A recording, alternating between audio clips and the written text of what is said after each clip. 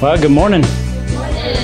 Welcome everyone watching online. And this is the first official service of the year, right? So Happy New Year.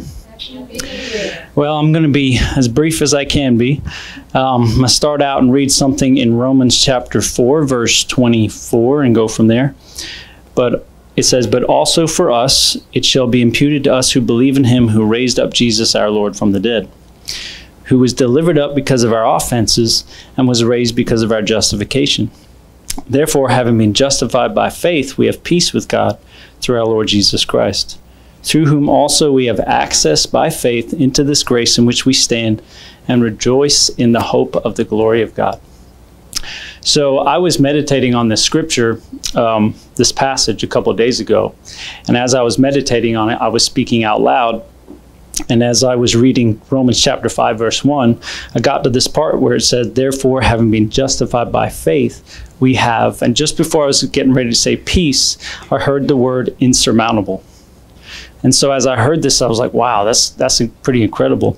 So I read it back to myself. I was like, we have been justified by faith. We have this insurmountable peace with God through our Lord Jesus Christ. So I wanted to look up the word, see what the definition actually read on it. And it says, too great to be overcome. It's pretty incredible. And a synonym or similar word that I saw in there, it says unconquerable. You know, so we have that in our union with Christ and what he did for us. So we have this unconquerable peace within us always. And so as I was thinking about this, I began thinking about Jesus and how he was, you know the story, how he's in the boat with the disciples and the storm is raging and everything. And so, we think about a lot of the time when he calmed the storm and the seas and everything. But I think the most important part really is how he's at rest in the boat. I like Mark's account because it talks about he had a pillow. It says he fell asleep in the stern of the boat on a pillow. It's the only one I think that says pillow. And to me, I think that means comfort. He's at complete comfort and rest in this place of peace with the Father. And I believe he had that same insurmountable, unconquerable peace. And we know that he had no plans really on stopping that storm. It was only because the disciples came to wake him up. So I like to kind of picture what it would have been like if Jesus had have stayed asleep in the boat. This is just my thought, but I just pictured the storm still raging. He's coming along in the boat, comes up to the shore. Maybe the bottom of the boat rubs across the bottom. The boat's half filled with water, and all of a sudden he just wakes up. He's completely at peace, at comfort on his pillow. We all know what it's like to have a comfortable pillow. So he just wakes up and does what God tells him to do. So the important thing is we have the same thing in us each and every day. We have this unconquerable, insurmountable peace with us. And I think if we can grab a hold of this in our hearts, just deep in our hearts, I think we can actually do what Romans chapter 8, verse 37 says. For we are more than conquerors through him who loved us. You think about all the pressures and everything that try to come against us as God's calling us to do things in life. And of course, we're going to have pressure. We're going to have resistance. But if we can maintain this unconquerable, just think about it, it's unconquerable. Nothing that the enemy, no darkness, nothing that comes up against us can strike this thing down. If we can just grab a hold of this, So you guys can go ahead and stand. I hope that resonates with you guys today. It's been something that's sticking with me. So Father, we just bless you, Lord, and we just thank you, Lord, for this unconquerable, insurmountable peace that we have with you each and every day of our lives, Lord. And we thank you for what Jesus did for us. So we have this continual relationship, continual union with you each and every day. Lord, I pray that whoever needs to hear this today, Lord, that this would just resonate in their hearts so deep, Lord, that we would no longer be held bound. We no longer be held back from doing the things that you've called us to do, Lord. And I just bless you and I thank you for that. And Father, I thank you for just the word coming forth today, Lord. May it pierce our hearts. May it change us. May we look a little bit more like Jesus today before we leave, as we leave today. And we just bless you and we thank you, Father, for it. We thank you for the sweet worship here today, Lord. May we honor you with our lips. May we honor you from our heart, Lord. And we love you and we thank you. In Jesus' name, amen. Hallelujah. Thank you, Jesus. Amen. It's all for his glory, isn't it? You may be seated. All right, well, let's just go ahead and pray. Father, we just thank you, Lord, for today. Jesus, we give you all the praise. We give you all the glory. We give you all the honor, that you would be magnified this morning. Holy Spirit, I pray you prepare every ear, prepare every heart to receive that which you want to speak. Holy Spirit, just move me out of the way and do what you want to do. Let only the words be spoken that you want spoken. Father, let every heart be ablaze, Lord, that as we walk out of this room, Father, I pray that they would be changed more into your image than when they first walked in. Lord, I just take authority right now over the atmosphere. Father, I pray, Lord, that if there be anything that is a hindrance, anything, Lord, that is a contaminant, Father, we just speak the blood of Jesus right now, Lord, to just purify the very atmosphere, Lord, that faith would be easy, that believing would be easy. Holy Spirit, it's your anointing that breaks the yoke. So Holy Spirit, let your anointing shoot forth like arrows into every household, into every life situation, into every heart, and that this morning, Lord, we'd be formed and fashioned like you. We give you the praise. We'll be careful to give you all the glory and all the honor in Jesus' name. Amen. Amen. Amen. Amen. Amen. Well, it's good to see everybody. Checking my time. All right, so last week, Pastor, he talked about building life together, and he kind of gave us the theme for 2023. And he talked about, for the theme, again, is building life together, but that we really need to make sure we're running after eternal life. And remember, when he talked about eternal life, that is not, what's interesting about the Greek, it doesn't refer to duration, it refers to its origin. And what that means is it's the life that's fashioned after God. But he said in the theme, he said it's a year for the better or a year for the worse. That as he was getting something, that it seemed that there was something on the horizon in 2024 that as a church, as a body of Christ, that we need to get ready for. He said the Lord spoke to him and said, you'll see more turbulence in 2024 than you've seen before. Greater upheavals of agitation, greater upheavals of unrest, unsettled uncertainty, and people will not be prepared for what is coming if they don't get a hold of eternal life. He said those that are ready and have prepared themselves are watching and listening to the Lord. It'll be a year of greater increase than they've ever had before. That's a wonderful promise, isn't it? He said the power of God is going to become so present that things will happen suddenly, prayers will be answered quicker than in the past, and acceleration of things are going to begin in the earth. And so that's kind of what Pastor gave last week about what we've stepped into. And I know what he shared last week, eternal life, it was exciting. It was exhilarating, just the potential. How I clicked, because I was excited, but as I was standing back there yesterday as he was closing, I could feel the soberness of what he was saying. And I felt in my spirit that people weren't prepared for what's coming. And, you know, it burdens your heart to know that things could be coming, because the Bible talks about a great falling away.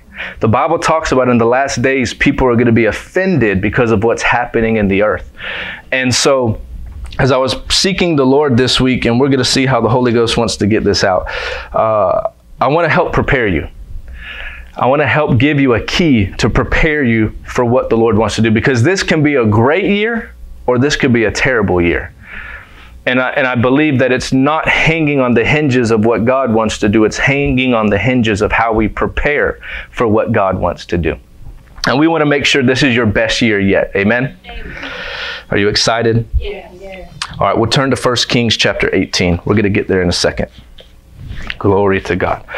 I want to start us off with a little bit of where we are prophetically. As we know, Paul in his time said we're in the last days. Well, if Paul said we're in the last days, then you know we're in the last of the last days.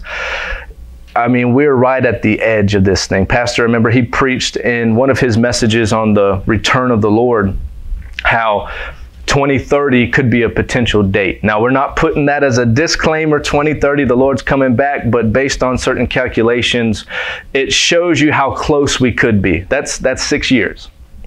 6 years we could have left on this earth before the Lord comes back. It's sobering, isn't it? Because we want to make sure we hit the mark. We want to make sure when we get to heaven, he says, well done, thy good and faithful servant. But on the prophetic timeline is before the Lord comes, it's actually in Ephesians. You can stay in 1 Kings, you don't have to turn there. But in Ephesians chapter 5, Paul is mentioning the relationship between a husband and wife. And he says, wives, submit to your husbands as unto the Lord. For the husband is the head of the wife, and Christ is the head of the church, and he is the Savior of the body. Therefore, just as the church is subject to Christ, so let the wives be subject to their husbands in everything. Husbands, love your wives, just as Christ loved the church and gave himself for her. Now here's the verse. That he may sanctify and cleanse her with the washing of water by the word, that he may present her to himself a glorious church, not having spot or wrinkle or any such thing, that she should be holy and without blemish. So we know this is going to happen. It's his word. There's going to be a glorious church. There's going to be a church without spot, without wrinkle, that is living a holy lifestyle. The only question is, are you going to be part of that church or not?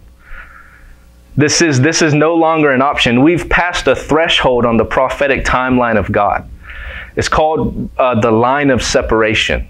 Whether we're going to venture into this place where it's all in for Jesus, or we're going to venture out into a place where it's none of Jesus. I promise you this, we're getting to the days where it's either you're going to be all or none.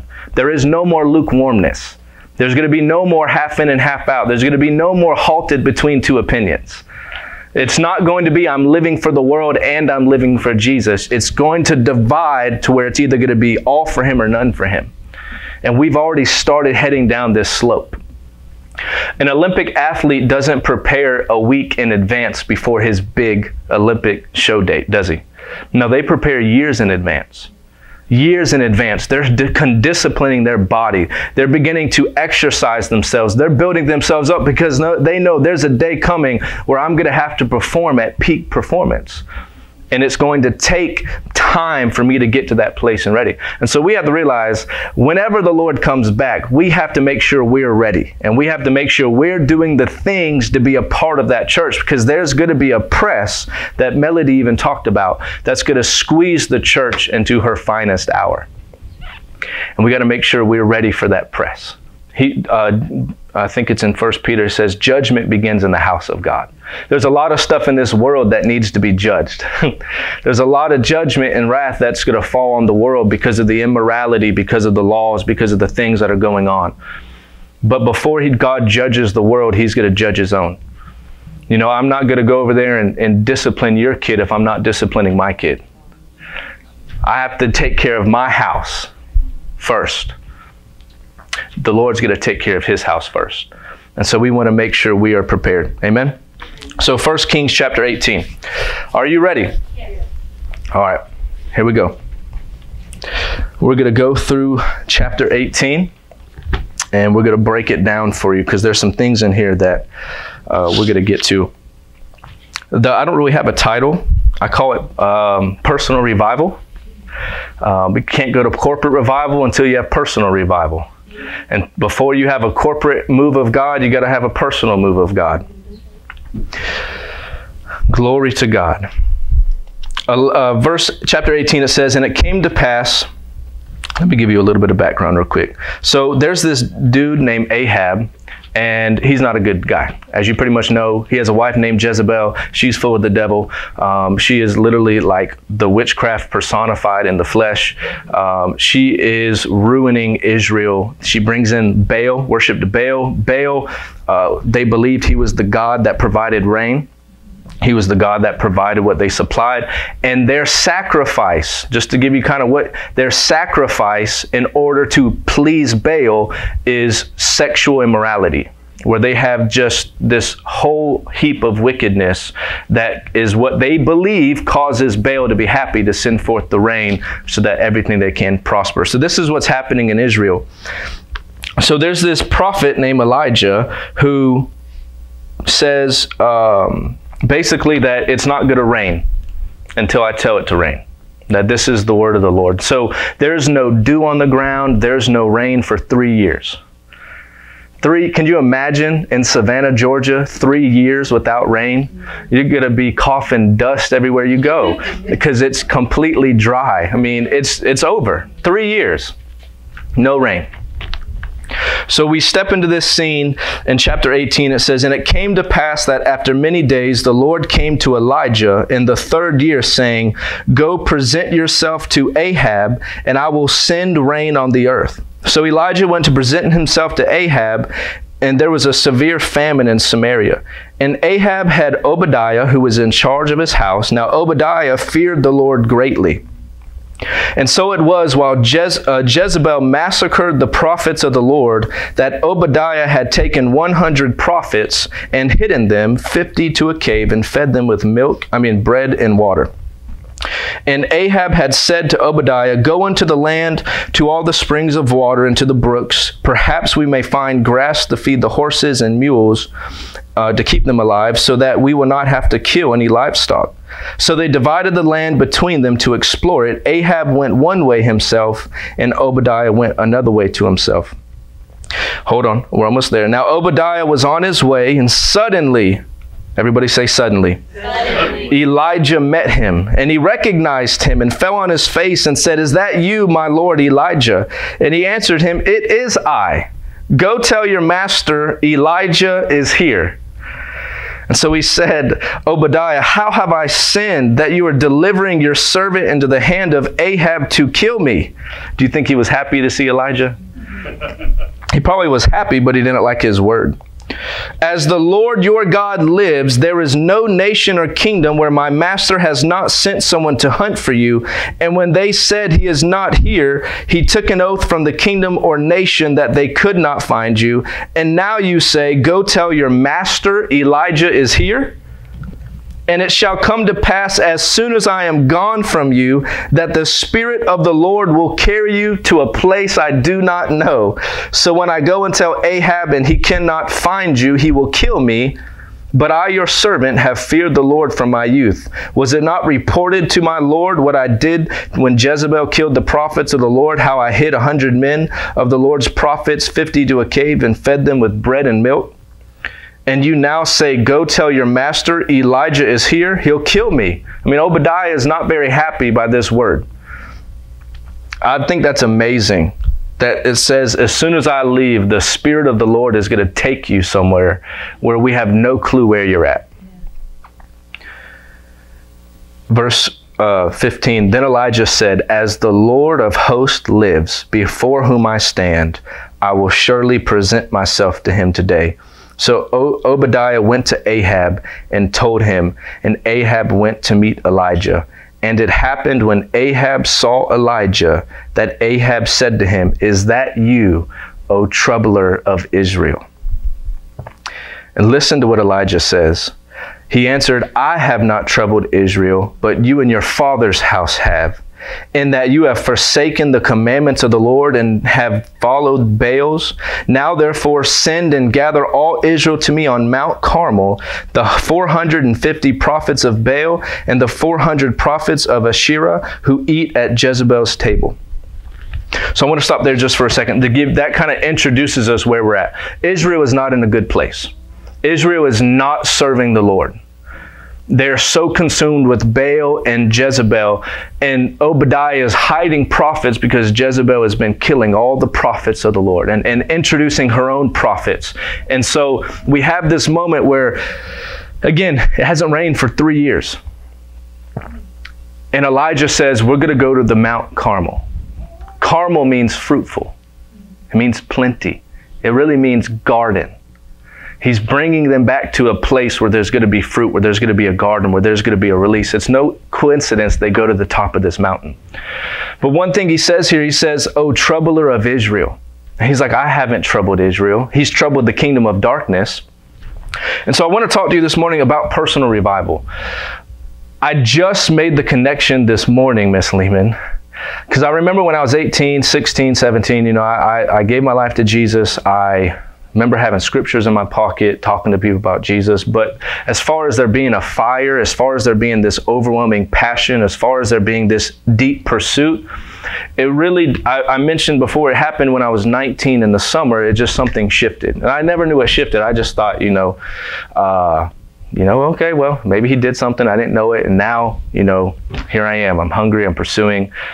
But I remember now that in April 2013, I got filled with the Holy Ghost.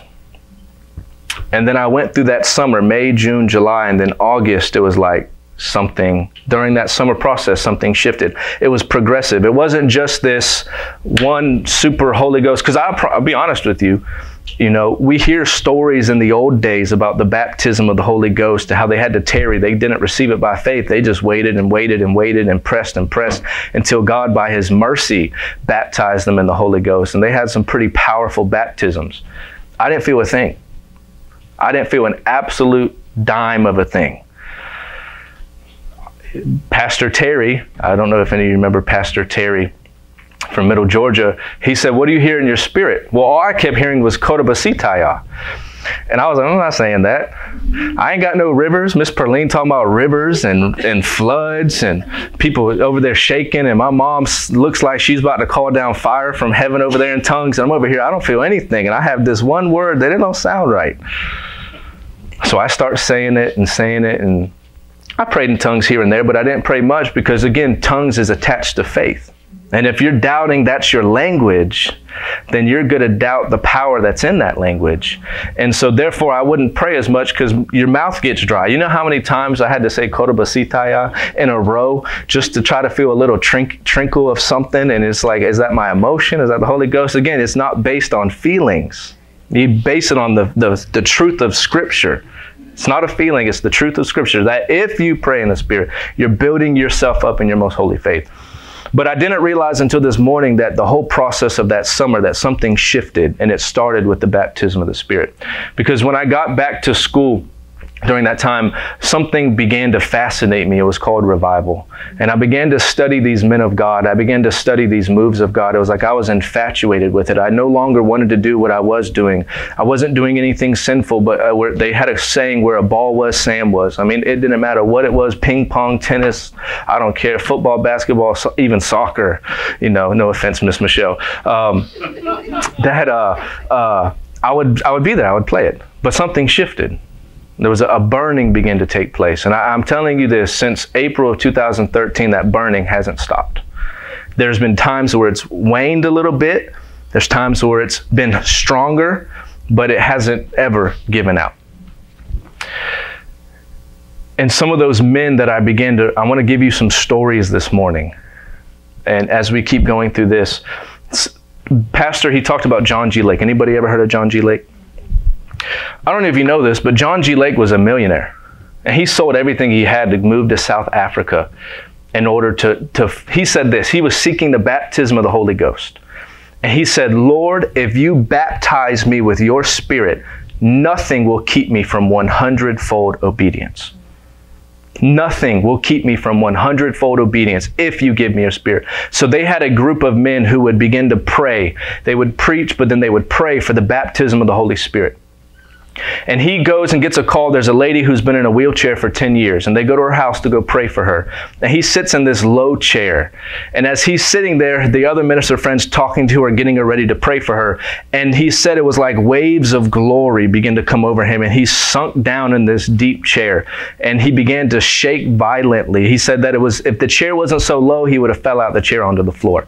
He said all he could say was like tropical rains of heaven weren't coming upon him. They were shooting through him. And he was in this moment being changed by God. He couldn't barely walk. The guy tells him to come over and says, come pray, let's pray for her. He said the moment he touched her, he said he felt power shoot out of his body. And even though she didn't say anything, he knew she felt it. And he said the moment that they touched hands, he touched that woman's hand, he said it was like a torrent of electricity flowed out of his body, so strong that it went into her body, and she was holding the hand of the other minister, that it went through her body and knocked his friend onto the ground. And his friend sits up and says, "My John, I believe you've been baptized in the Holy Ghost." But he started it with a hunger and a pursuit. He had such a hunger and a desire, a pursuit to be filled with the power of the Holy Spirit, that the Lord answered him in a mighty way. And from that point on, I'm telling you, from that point on, he said giftings, miracles, healings began to break out. When he finally retired, he went to, I think it was in Washington. I don't remember the name, but they set up a healing school. It was verified by the United States that the city, I think it was, I have it on my phone, I don't remember, anybody remember the name? Spokane, yeah, that's what it was. Spokane, Kansas, Washington. Yep, that's it, Spokane. Spokane, Washington, that it was literally the healthiest city in America for 5 years. They had the terminal giving them into the health care. Just, all right, we can't do anything, they're going to die. They would pray, 100,000 people would be just miraculously healed, even off their deathbed. To where the whole city was, the doctors were mad at John G. Lake because they were losing money because there was no patients to cure. Welcome to normal Christianity. That's normal. What we see in America today is not normal. That's normal. It just takes a person with a pursuit. Amen. Before we read, speaking of John G. Lake, we know we talked about the bubonic plague story. That's amazing.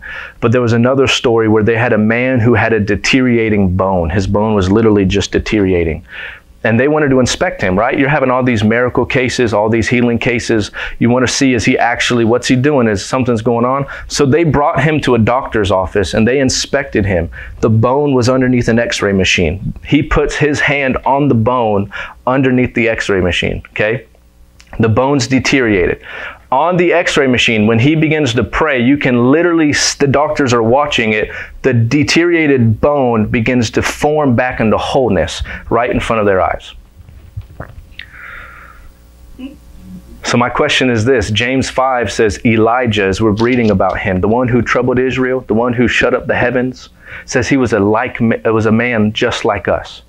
There was nothing different about him. Moses, nothing different. Elijah, nothing different. Deborah, nothing different. Ruth, Naomi, nothing different. Samuel, David, nothing different. They had their ups, they had their downs, but they were human. They're not superheroes, aliens who we can't attain to. They were flesh like us. But it was their pursuit that made them different. God will give you as much as you want if you're willing. Amen? All right, let's keep going.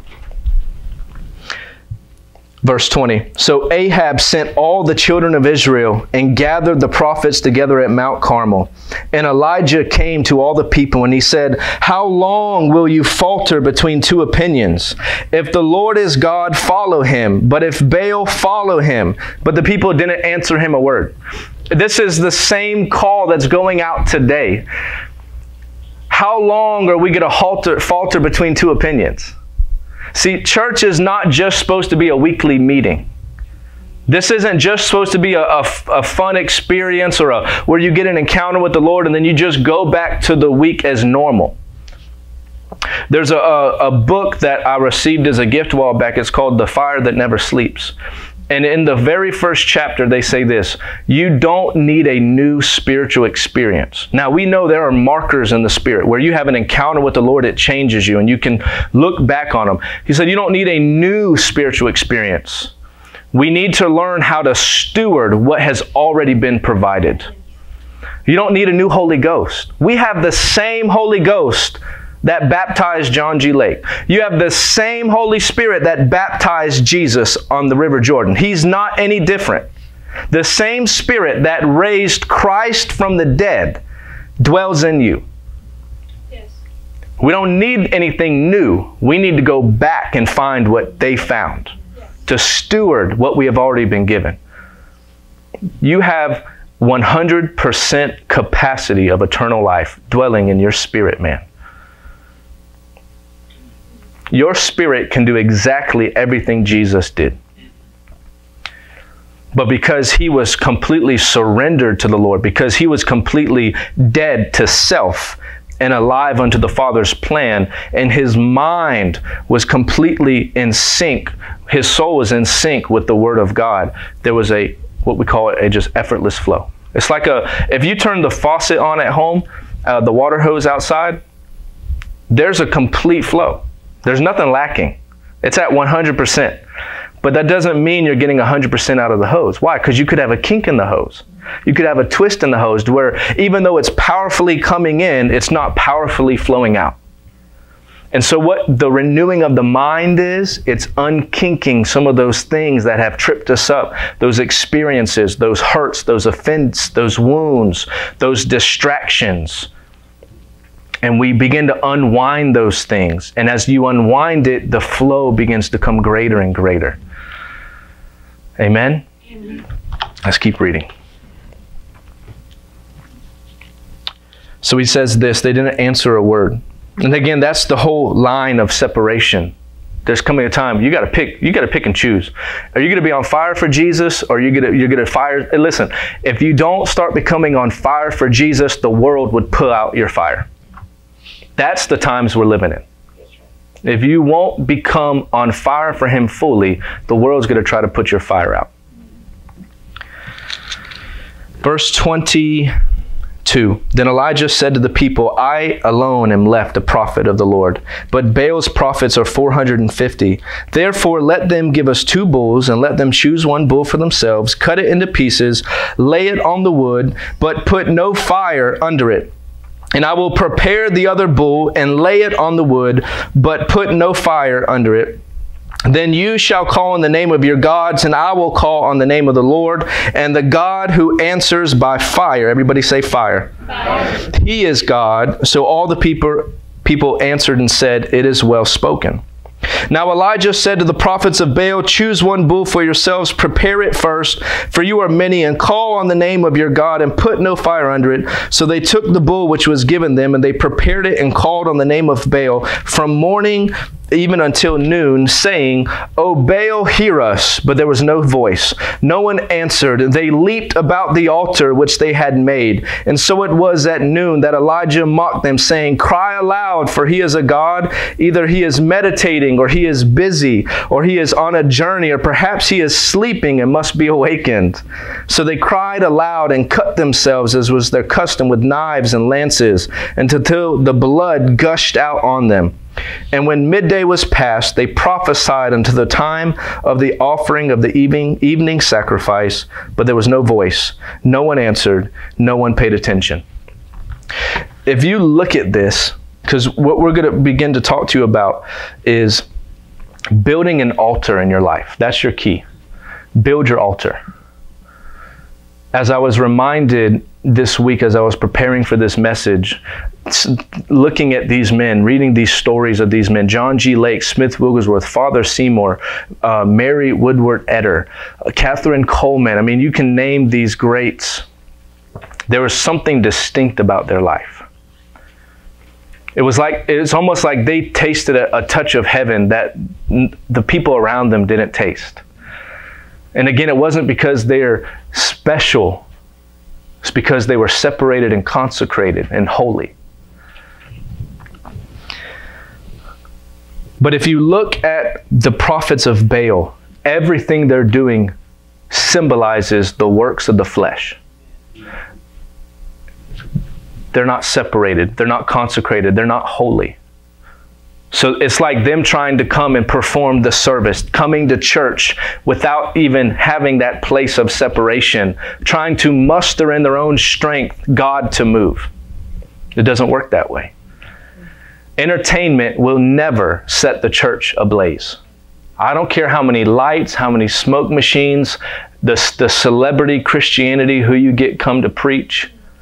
There's a minister, he said this: God never puts revival on discount. Leonard Ravenhill wrote a book called Why Revival Tarries, and he said this: no man is greater than his prayer life. No man is greater than his prayer life. He said the pastor that is not praying is playing. The people who are not praying are straying. The pulpit may be able to display a shop window to man's talents, but the prayer closet holds no such thing. It is man before God completely bare. So we see a lot of this in America where people are coming and doing church and performing church. But what's the least attended meeting? It's prayer. What does hell fight you over the most? Prayer. What is your strength? Prayer. And so, let's read. We'll get there. Let's read.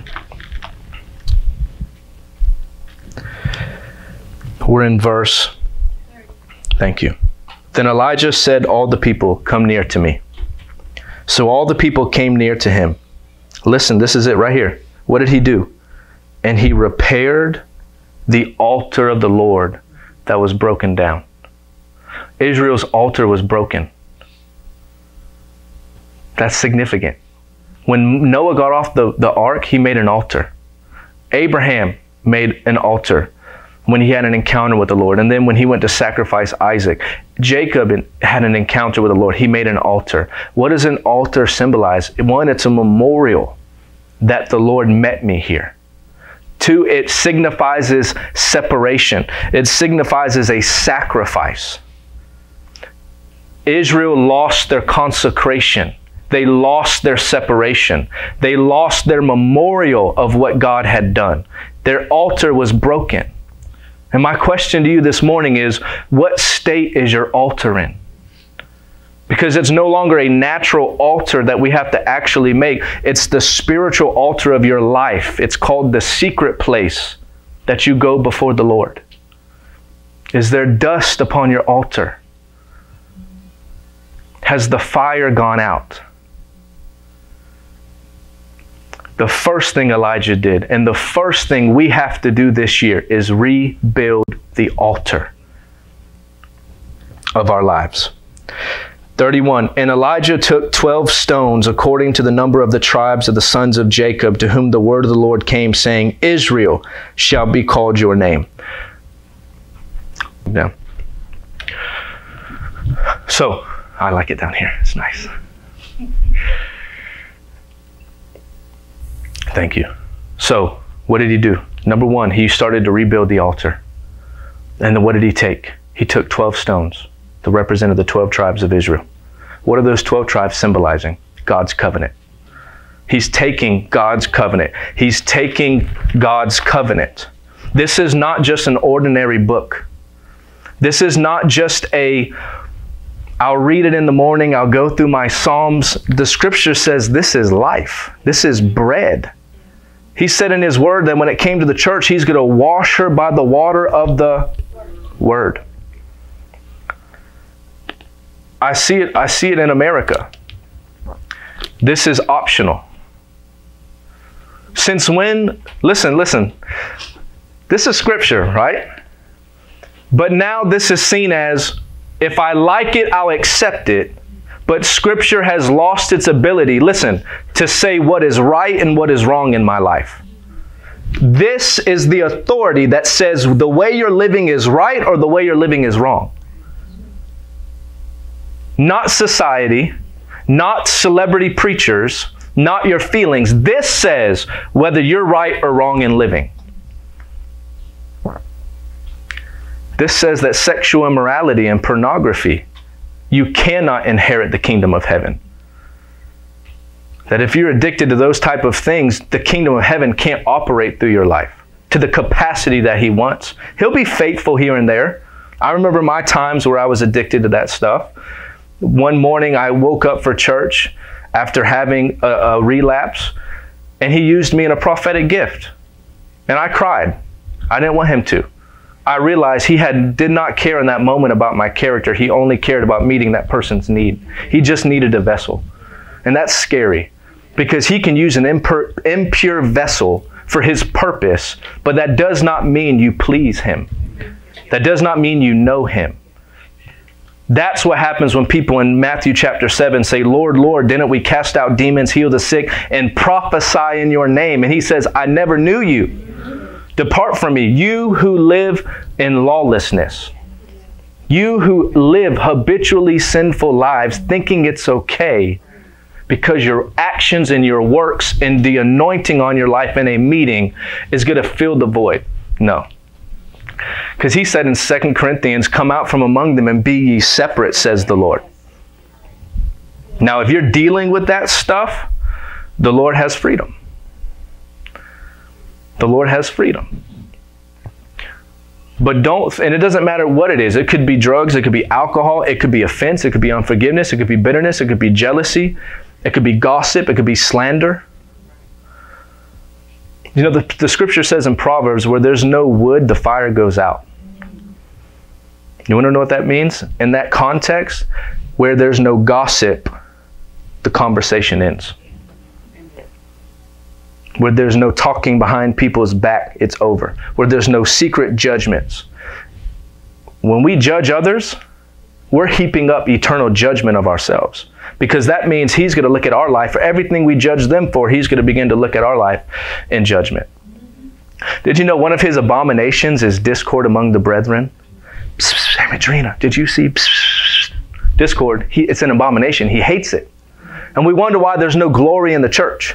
We wonder, listen, I've heard stories of before people could even step foot in a building, they were on their face, weeping, crawling to get in the building because the glory of God was habitually abiding in that place. When's the last time we walked through the door and the presence of God hit us so strong on the way in?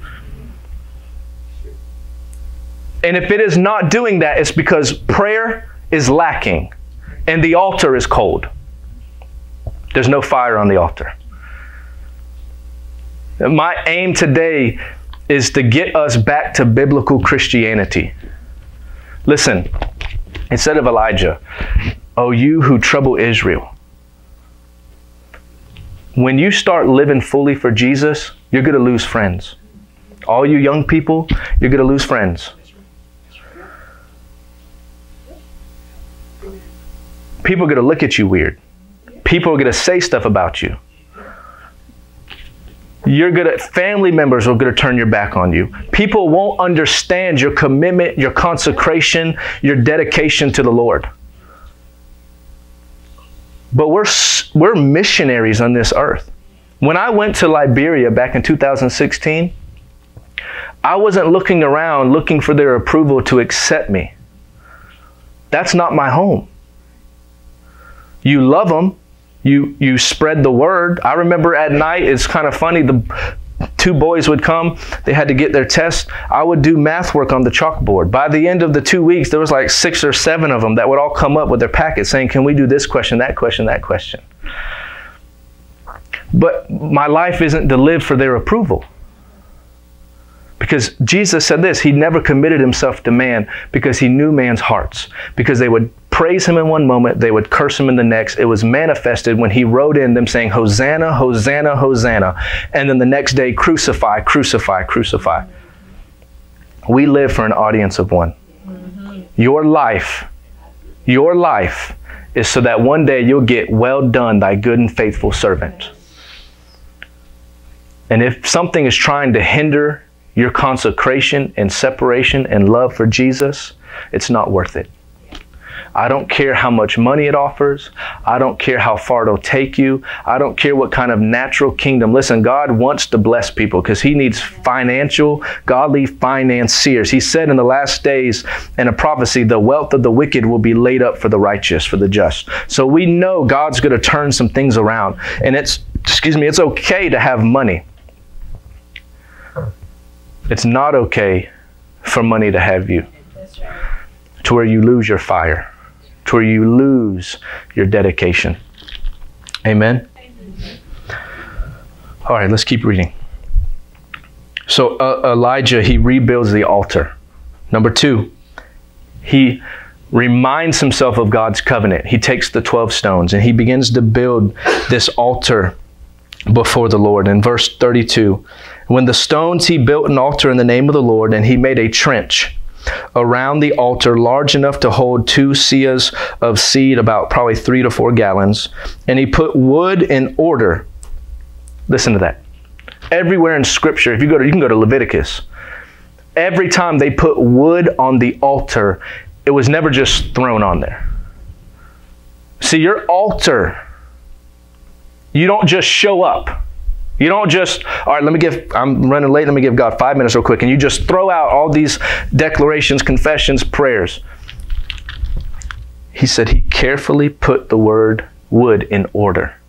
He's being careful with how he's laying out the wood. He's being careful how he's building this altar. He's being careful how he's coming unto the Lord. The Bible says we enter in his courts with thanksgiving, enter his gates with praise. Or it might have been backwards. I think gates with thanksgiving and courts with praise. He's careful. Every time you see it, go read the book of Leviticus. When they put the wood on the altar, what is that symbolizing? Jesus said this, no one builds a house lest he first does what? Counts the cost. This is a time where your altar is built. You're remembering the covenant of God, and now you're placing the wood upon the altar. You're counting the cost because a sacrifice is about to be given. You're counting the cost. Is Jesus worth it? I said, is Jesus worth the cost? I believe he is. Now, I believe that for myself, but my revelation isn't your revelation.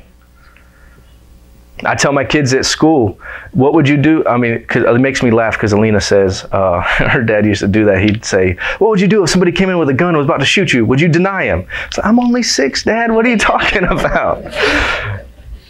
So I tell my kids, what would you do if somebody, we're living in a time where what if Christianity became to throw you in jail or put you to death for your faith?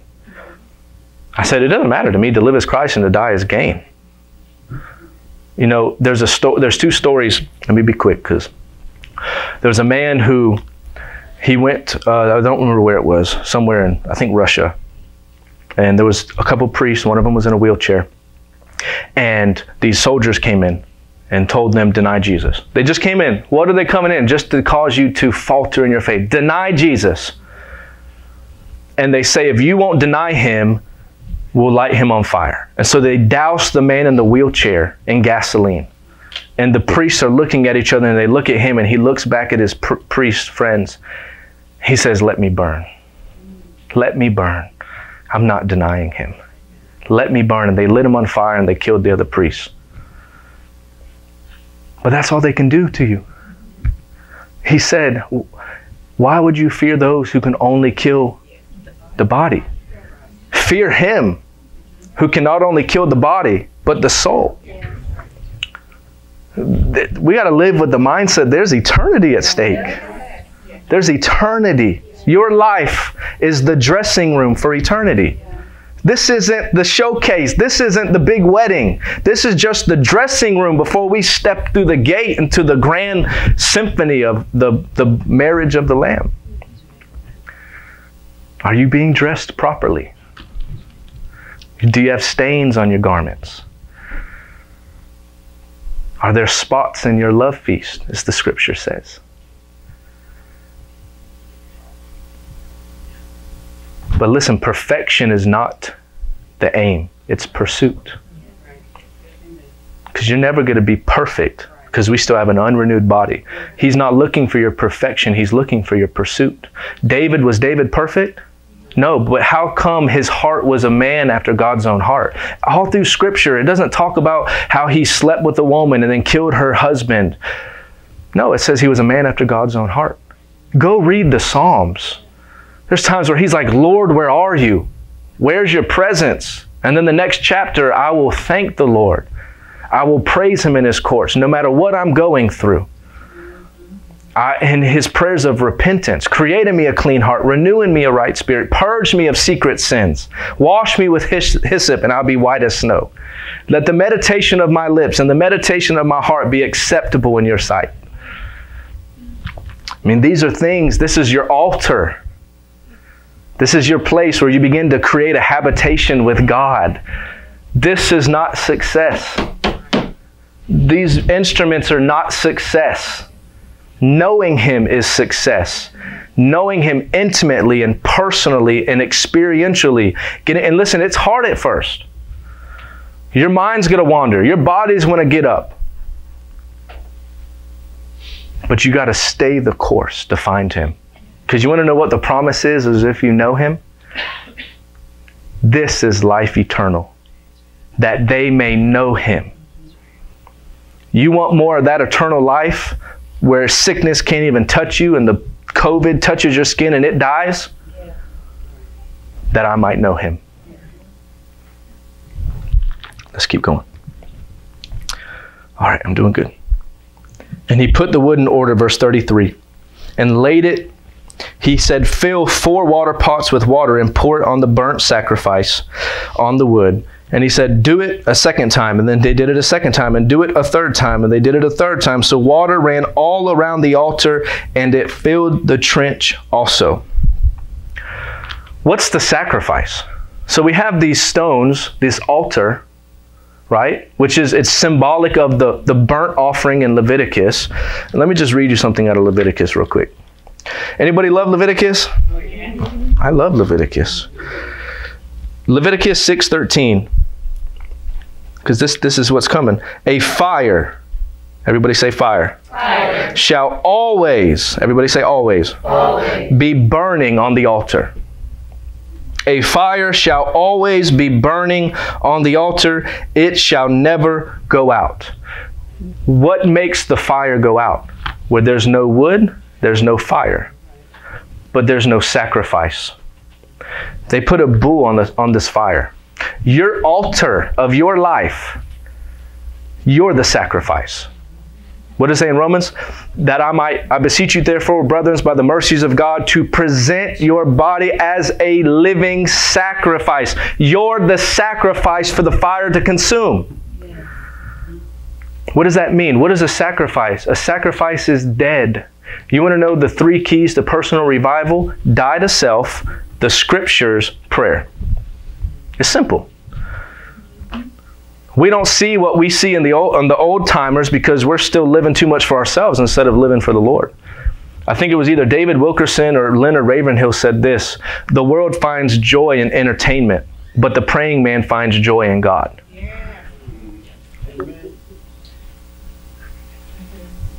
David Wilkerson lived in, he was born in somewhere. He was born somewhere. But he was raised in Pennsylvania. He didn't know anything else besides his pretty little neighborhood. He would come home every evening and he would watch a wholesome TV show. That was his evening routine. He'd come home from work and then he'd watch a TV show. And the Lord spoke to him and said this: if you'll give me your TV time, I'll use you. So what did he do? He threw out his TV. That was a man of extreme measures. He threw out his TV. Sounds more like my wife.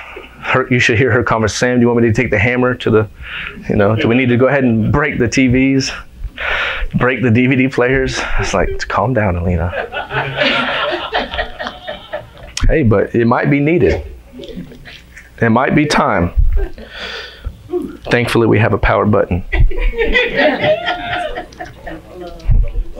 cut the cord, get some scissors and just cut the power cord. Just unplug it. Flip the breaker. Just all the power off the house. Light some candles, get some furnaces. Collect some rocks outside. Let's do it the real way, right? We don't need all these things. No, but they're blessings. Hallelujah. Where were we? Y'all got me off. Yeah, we were in Leviticus. Then we're going to go back to Kings.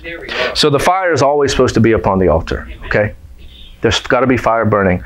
But let's keep going for the sake of time. And it came to pass, verse 36, at the time of the evening offering, of the evening sacrifice, Elijah the prophet came near and said, Lord, God of Abraham, Isaac, and Israel, let it be known this day that you are God in Israel, and I am your servant, and that I have done these things at your word. Hear me, O Lord, hear me, that this people may know that you are the Lord God, and that you have turned their hearts back to you again. Amen. What is he doing? The God of Abraham, Isaac, and Jacob, the God of covenant, the God whose word never falls to the ground. Some of you need to go back to the promises that he's prophesied over your life. Yeah. Go back to the prayers that you used to pray. Go back to the altar that you once built. Listen, Holy Ghost already told me yesterday morning, he said, you've rebuilt your altar. What did I do? I went back to revival. Mm-hmm. That's my altar. Mm-hmm. That's my zone. What's your altar? And if you don't know what it is, find it. Find it. But if you know what it is, go back and do what you did before. Rebuild that altar. Rebuild the covenant of God. Can we break it down just one more step? What created what? Did the spiritual create the physical, or did the physical create the spiritual? Exactly. Are there physical pleasures? Yes. This church loves ginger ale. And if you don't drink ginger ale, I promise you, you come to Faith Harvest, you're going to be converted to ginger ale. Right, Tony? That's right. But there are pleasures, right? That's just a little level, but there are pleasures of this world. That's why the world doesn't want to give up their pleasures and come to Christ. But if there are physical pleasures, that means there must be spiritual pleasures. That's right? There's the scriptures that talk about in your presence, there's pleasures forevermore. So let's break it down. If the spiritual is greater than the natural, if the spiritual made the natural, and there's pleasures in the spiritual and there's pleasures in the natural, then the spiritual pleasures are greater than the natural pleasures. Yeah. But there's a cost to get it. Yeah. There's a cost. You know, when little Lemmy over here, he wants Chick-fil-A. He gets in his car. I got to use him. He drives to Chick-fil-A, you know, go-kart going, everything, because you're too young. He gets in his go-kart. He goes to Chick-fil-A. He comes back. It cost him something. What did it cost him? Time. It cost him time. But to him, that stuff was better. That taste, that pleasure was worth the cost. We got to get to the place where the spiritual things. I remember one day, I remember Michael came to me. He said, Sam, you're too busy. I said, yeah, I know. You don't have to tell me. He said, no, you're too busy. He's like, I'm your friend. I ain't trying to rebuke you. I was like, you can do whatever you want. You ain't ever going to offend me. He said, you're too busy. You got to learn how to say no. And I said, I know. He said, but it's not just saying no. You have to be okay with other people not being okay that you said no. He said, because people don't know, and this is for you too, what's on your life. People don't know what's on your life. People don't know what God's talking to you about. And if we just keep saying yes, yes, yes, in the sake of good Christian culture, now there's times the Holy Ghost will give you the release. Go help. You know, if there's an emergency, go help. But there's always going to be stuff that's going to try to take your time. You got to learn how to say no to some things. Turn the TV off. Push a plate away. Get the people out the house. Get alone. Spend time with Him. This is the great reality. This is what we need. We don't need more programs. We need fire. We don't need more entertainment. We need revival. Yes. How does it start? It starts with your individual life. Leonard Ravenhill again said, a great man of revival. He said that the church doesn't have revival because it's not interested in it. He said, because there's no prayer. There's no prayer. God never discounts revival. It costs the same for every generation. Men must lay down their lives and pray. And I remember in my times, 18, 19 years old, when I was catching this flame of revival, that I began to just spend time in prayer. There's times the Holy Ghost would wake me up. There's times I would wake up myself.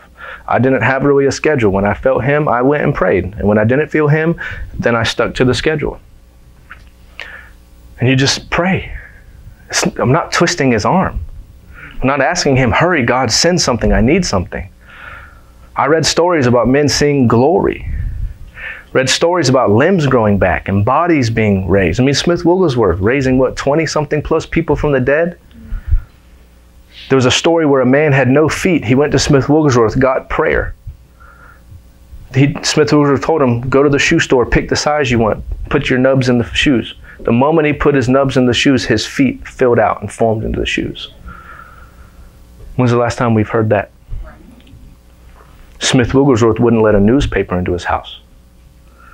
If it wasn't the scripture, it didn't enter. Lester Summerall, listen, Lester Summerall would walk into buildings and churches and demons would cry out because of the level of authority and dominion he was walking in. When's the last time a demon screamed because you walked into a room? I'm not talking about a demon that could be in you. I'm talking about the demon. Hey, we know a Christian can't be possessed, but he can be oppressed. You open gateways and doorways. There ain't nothing. The world's out there. You can see it all over entertainment. Every movie nowadays is shifting. One minister said there's going to come a day where a Christian can't turn on a TV because of the onslaught of what the world's giving. Hallelujah. Let's keep going.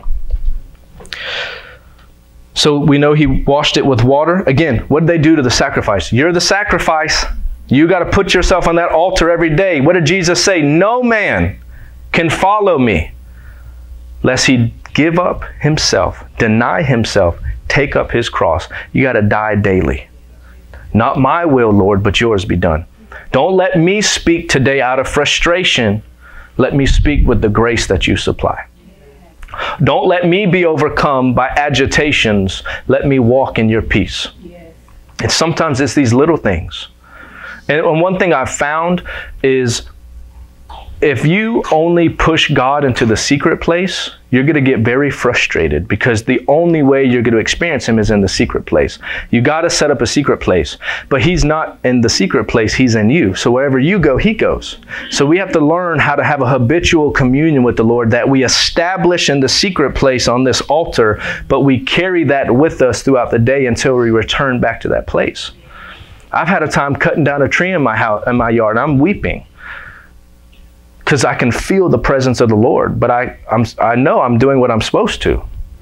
I'm cutting my tree over here. Tears coming down. The neighbors probably think I'm crazy. I'm not crying for the tree. It was His closeness. I could hear the whispers of His love. I remember there was a time in my office He whispered and said, let us exchange vows. When's the last time you exchanged a vow with Jesus? Declaring your love to Him, declaring your pursuit of Him. This is personal revival. It starts with death. You're the sacrifice. But then he says this, and he poured water on it. What is that symbolizing? What did we say in the beginning of Ephesians? Washed by the water of the word. That 1 time, 2 times, 3 times they poured water on this sacrifice. You got to wash yourself with this. You got to wash yourself with this. And not just the New Testament. The New Testament is what we need. Trust me, we're a New Testament church. We got to know what Paul spoke on. But did you know, I just lost my place in Kings, but I'll get there eventually. It'll open up. But did you know when Jesus, there we go. Do we know when Jesus quoted the scripture, He never quoted a New Testament verse? Every time He said the scripture says, it was Old Testament. When He was on the road to Emmaus, it says, from Moses and the law to all the prophets, He showed everything that He was in. He revealed himself in the scriptures, which means the Old Testament is full of Jesus. Leviticus chapter 1 or something where it talks about the burnt offering. That's the depiction of Jesus. Your altar is made of stone. Golgotha, a stone. Wood goes upon the altar. A cross is made of what? Wood. A spotless bull, ram, or goat must be sacrificed, the spotless Lamb of God. Blood has to be sprinkled upon the altar. His blood poured out. The fire falls. The wrath of God, the consuming fire, fell upon Jesus as he spent that time in hell. Atonement was given. The eternal atonement. He's in the scriptures. You just got to find him. Here we go. Verse 37. We said it. Hear me, hear me. Verse 38. Then the fire of God fell, consumed the sacrifice, the wood, the stones, and the dust, licked up all the water. And when the people saw it, they fell upon their faces, and they said, "The Lord, He is God. The Lord, He is God." The altar was built. The covenant was remembered. The promises were reenacted. The cost was laid out. The sacrifice was presented. And then the fire fell. The fire wants to fall on you. The fire wants to consume you. They said of John Wesley, he said, "The Lord has lit me on fire and the people come watch me burn." He's just a burning man, filled with the fire of God. That's what we need. We don't need pretty presentations. We don't need the modern Christianity. We need the fire back. And the fire only falls on an altar. If your fire is out, it's either there is no altar or your altar has been broken. Rebuild it. Rebuild the altar.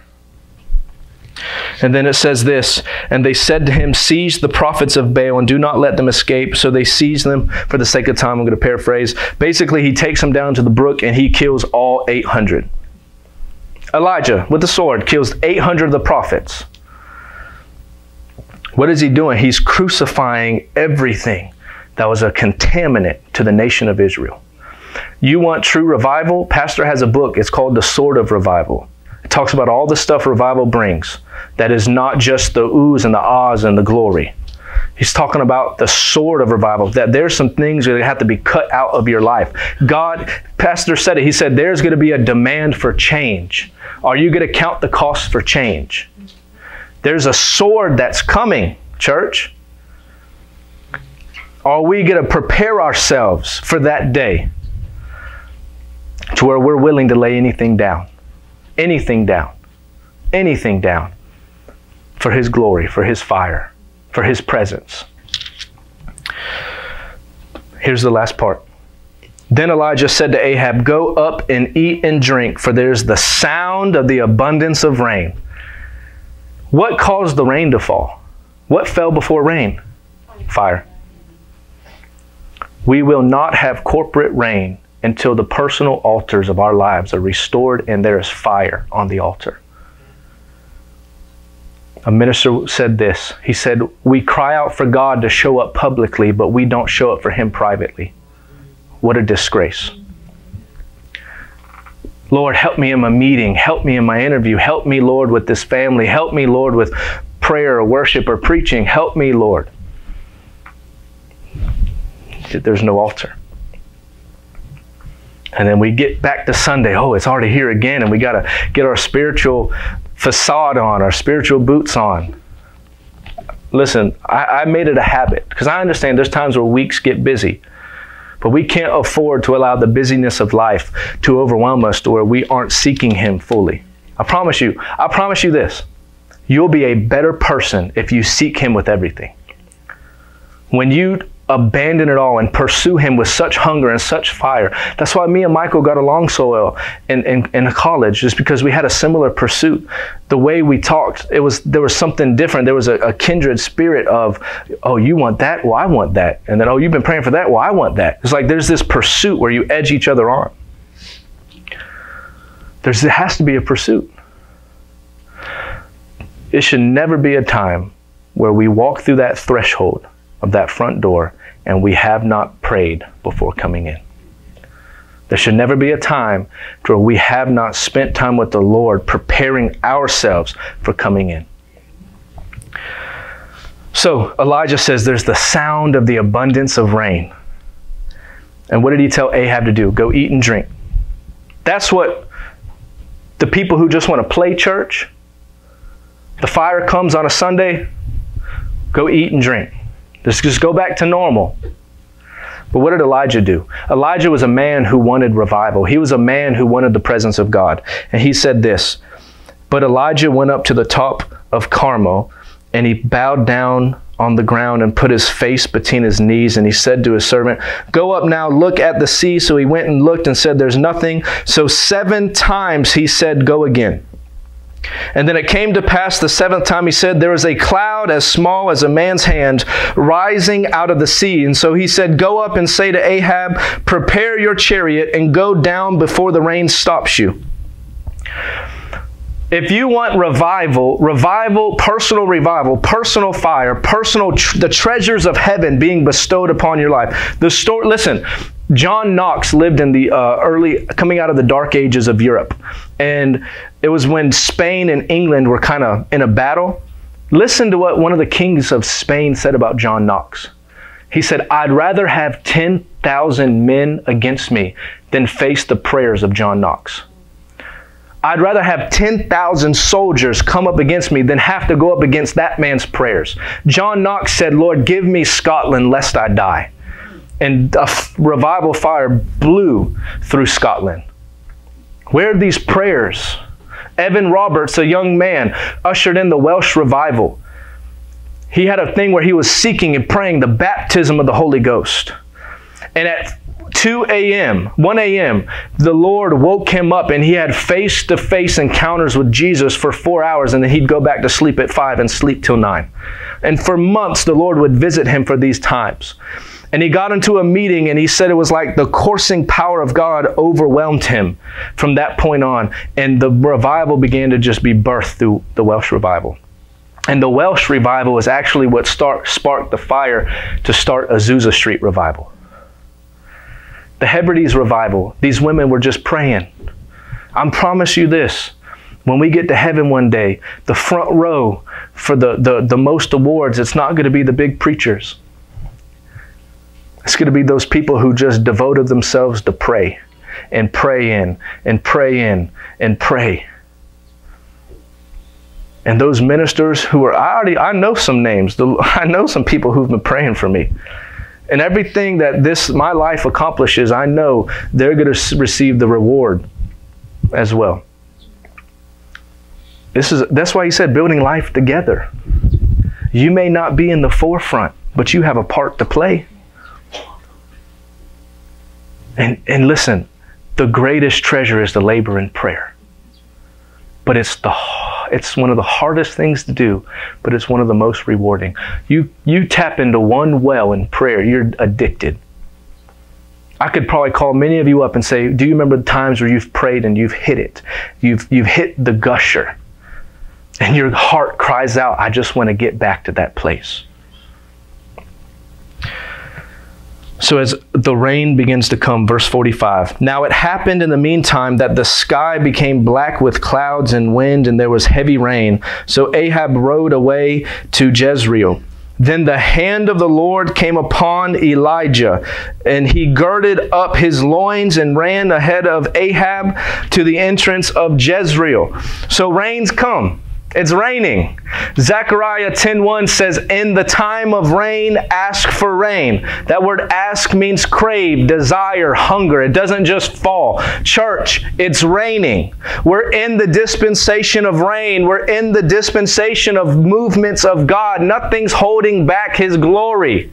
Nothing's holding back His fire. Nothing's holding back. And what we do is we come to church and we're supposed to absorb this taste of heaven, and then we take it into the world and let it influence wherever we go. You want to know what marked a lot of these revivalists? They had a hunger for the lost. They had a hunger for those who weren't saved. When Charles Finney came, it said 80% of the people who got saved in his meetings never backslid. They never went back into the world. 80% of hundreds, almost close to millions of people converting. They said towns, the alcohol would shut down, the partying would shut down, everything would shut down. All you'd hear is rejoicing and singing in the streets. Can you imagine that? To where every bar in Savannah is no longer open because nobody wants to drink, and the churches are full, and the streets are filled with the praises of God. To where people aren't scared to have to go downtown to River Street at night, but you can go downtown to River Street and hear the worship and the witnessing and the prayer. They said you could hear it in every corner, houses praying, praying, praying, people being filled with the Spirit. Do it again, Lord. Do it again, Lord. So we see this thing that as the rain falls, an anointing comes upon Elijah, to where he outruns the king's chariot. He beats Ahab to Jezreel. When we rebuild the altar of your life, and when you allow the fire, listen, the fire of God, it doesn't just cause you to become passionate. It begins to burn out everything that's a hindrance. When that happens, the rain is going to fall. And when the rain falls, we're going to be ushered into an acceleration like never before. And we're going to see things. Listen, go to 1 Peter and let me close. Glory, glory, glory. Hallelujah. Thank you, Jesus. Oh, thank you, Jesus. Church, we got to up the prayer. We got to up the prayer. I remember times where we used to have services off of Fairmont. We've had some great services here too. Times in Fairmont where even the service is over, we're just still weeping. Just the hunger, the excitement, the pursuit. We got to get the pursuit back. Time's too short. Time's too short. For me and my house, we're going to serve the Lord. One minister said this is revival or bust. There is nothing else. I mean, this is the goal. This is the aim. I mean, this is a life laid down. We're living for eternity. We're not living for this world. Where you can remember what He's done, but you press for what He's doing. You got to press for what He's doing. But in 1 Peter, listen up, because we know with Elijah, it was this amazing moment, but the very next chapter, he gets seduced and just messed up by Jezebel, and then he runs off, and it's like his ministry is done. But I want to listen, the wording, it says, he girded up the loins, which means he began to tie his robe around him so he could run faster. In 1 Peter chapter 13, it says this, therefore, gird up the loins of your mind, and be sober, and rest your hope fully upon the grace that is to be brought to you at the revelation of Jesus. The reason why Elijah didn't finish well is because he didn't, even though he girded up the loins in his body, he didn't gird the loins up in his mind. He didn't protect his mind, because when Jezebel spoke, it says when he saw. Not heard, saw. So it was something in the mind that attached itself to him. Pastor said there's a liberty that wants to break forth, but it can't break forth until there's a new mind for the new man. Where do you get a new mind? Do you renew your mind according to the Word of God? That's why I said it's easy. It's not easy, it's simple. Die to self, absorb the Scriptures, pray. You devote your life to those three things and God will use you. He will send you wherever He needs to send you, and He will move through you however He needs to. And it sounds boring, and on the flesh, it is extremely boring. But when your spirit tastes heaven, whatever your flesh could taste pales in comparison. Are you hungry? Did you know God's not in charge of your hunger? You're hungry. You're as close to God as you want to be. Just look at your lifestyle. It tells you how close you want to be. We're as hungry as we want to be. Because when you're fasting, when you've turned the TV off, when you've silenced the phone, when you've set yourself to start reading more and praying more, you realize something begins to happen. something begins to stir. Something begins to be reborn and rekindled and reaflame. And you realize you're hungry. You're hungry. Why? It's not because God blessed you with a greater grace. It's because you began to limit what was grabbing your attention and you began to fill yourself with the pure river. They said in the book of Jeremiah, my people have committed 2 sins. They have forsaken me, the fountain of life. And they have built for themselves empty vessels, empty cisterns. We can't forsake him. But right here, this mind, we got to renew it according to the Word of God. Watch your tendencies, and I'm closing. Watch your tendencies. It's the little things. Like when you go to sit on the couch and you get on your phone, what do you normally go to? What do you normally scroll on? Not saying sinful things. And could you replace that time with just reading Scripture? Could you put on the Bible app instead of social media? I told my wife, because I had a habit where I'd get on Facebook and I'd just scroll. And I got ministers and stuff on my Facebook, so I see some Jesus stuff. I unfollow the people who do crazy stuff because I don't want nothing on there that I don't want to see. But I told my wife, go ahead, change the password and don't tell me what it is. Ain't nothing on there I need to see. And you go to, you're out of habit, you click, this, and then you go there and you're like, oh, password, okay, that's right, I'm taking a break. So what do we do? Let me go ahead and open up my Bible app. And you start doing little things like that, and I promise you it's going to help. You start setting tendencies for yourself. You start making a time, okay, let me not watch TV or whatever you do during the week, maybe only Friday night. And start devoting yourself to this. Be filled with the Word. Be filled with the Spirit. Be filled with prayer. And realize, it says, at the revelation of Jesus. At the revelation of Jesus. Go ahead, stand to your feet. Glory, glory, glory, glory, glory. Hallelujah. Thank you, Jesus. Whew. Glory to God. This year, we're going to make sure this year is a year for the better. We're going to make sure we hit pockets of glory this year. I'm telling you, there's wells of His presence, wells of breakthrough that are waiting for someone to stir the waters. Make it your aim to be one of those stirrers. Make it your aim to be one of those pursuers. I don't care how old you are. Make it your aim. Josiah was like 8 years old or 10 years old when he became king. But it said he opened up the law and began to give back the people the commandments of the Lord. And he destroyed the high places and broke down the altars. As a young boy, he began to pursue God. Age, listen, God doesn't care about age. He cares about hunger and pursuit. Does He have your yes? And it's a lot easier to say yes now than when it is at home. When the work life and the schedule comes back on and his spirit is screaming, give me your yes. And now you're weighing in the balances, the things that are part of your routine. Do I give that up in order to say yes to Him? That's where we find the ones who want it versus the ones who are okay without it.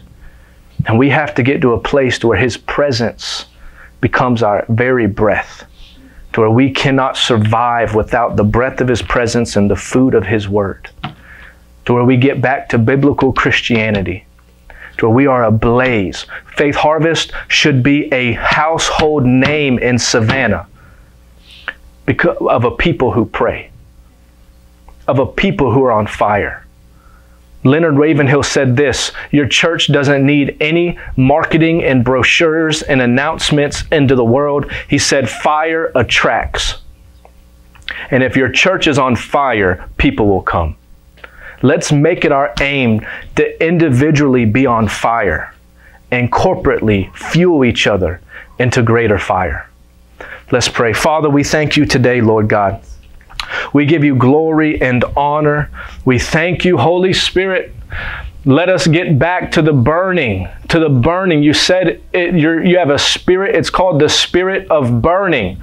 Lord, I'm not asking for a casual Christianity. And Lord, I'm not asking, Lord, for just a normal American culture to Christianity. But Father, I'm asking that right now you would begin to pull upon the hearts of your people to get back to what a biblical Christianity looks like. Lord, if the altars of prayer have begun to wane and that fire is low and that altar is broken, Lord, I pray that you would begin to impregnate your people this morning with a burden and a desire to begin to pray again, to begin to intercede again, to begin to travail. You said in your word that when Zion travails, Lord God, let there be a travailing that begins to sweep through this ministry again, Father God. Lord, let us take you serious. Lord, from the youngest to the oldest, let there be a burning passion and desire. Lord, their heart may not burn for revival, but Lord, let their heart burn for you and whatever sphere of influence, Lord God, in whatever area you've called them to.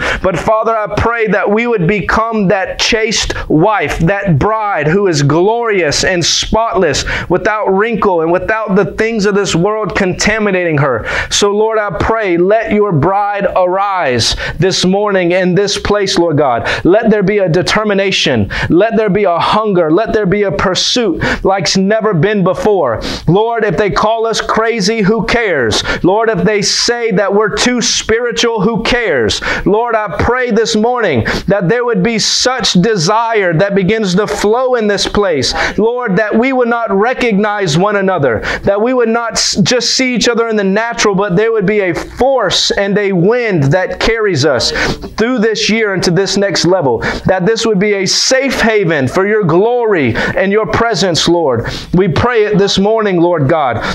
Hearken unto the prayers of your people. Remind them of your covenant, Lord God. Lord, help them to rebuild the altar of their life, to where they seek you with reckless abandon, where they seek you, Lord, where they don't care what it costs them, as long as they get heaven. If they gain heaven, Lord God, they've gained everything. And so, Lord, I'm praying this morning that you would baptize your people afresh with fresh fire, Lord, with fresh baptisms of the Holy Ghost.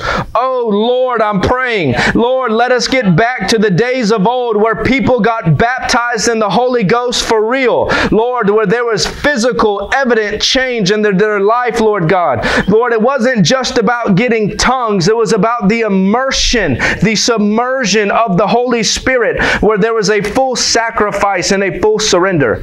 Lord, I pray you would cause them to burn on their beds again with holy fire and anticipation for what you're doing. Lord, and every sin that so easily ensnares them, Lord, just burn it out with your fire. Lord, burn it out with your desire. Burn it out, Lord, with your holiness. Lord, get us back to holiness. Lord, let that be the cry of our heart. Holiness. Holiness is what I long for. It's what I desire. Lord, that we would live a separated life. You've called us out of darkness and brought us into your marvelous light. Lord, you did not come to make bad men good.